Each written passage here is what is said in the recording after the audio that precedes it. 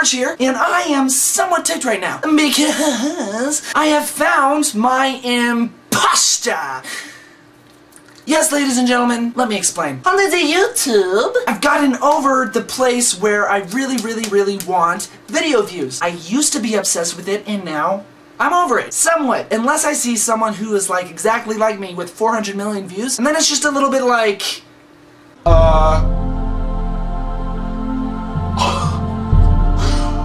okay. Are you serious? You... Wow. You, with that many, that's just like...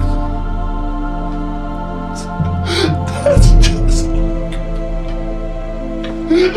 And I would just be flattered, but I don't even know if they've ever even seen one of my videos. So really, it's just slap in the face. And get ready, because I'm about to show you this person, and you're gonna say, he even looks like Connor. Brace yourselves, and prepare for absolute devastation. The immaculate and gross miscarriage of justice I give you, MeekaKitty. Ouch. Oh, I just slammed my elbows together, and I slammed them so good. MeekaKitty! I started watching her videos, and as soon as you go over there and start watching her videos, you're gonna realize that, man, she does everything that I used to do. Still do. And I was watching video after video after video after video after video after video after video in shock and awe before I realized that the surprise was over and that I wasn't just watching these videos in shock and awe anymore.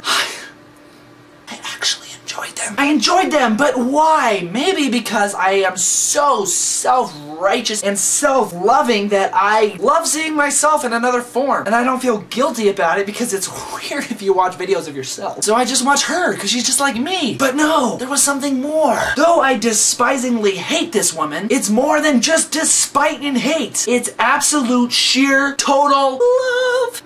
I'm in love with MeekaKitty, and I don't even know her. God save the queen! It's all about... Gosh, I'm hypered, and I never drink a full one of these. Ugh. So, I rant to you because you're the only people who would somewhat understand my frustration. Ugh.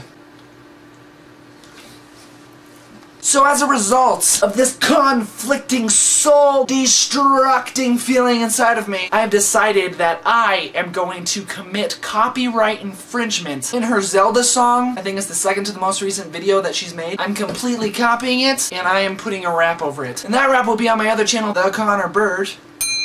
So look for it there in like 2 days. As far as MeekaKitty is concerned, you MeekaKitty, and I love you. It must be love.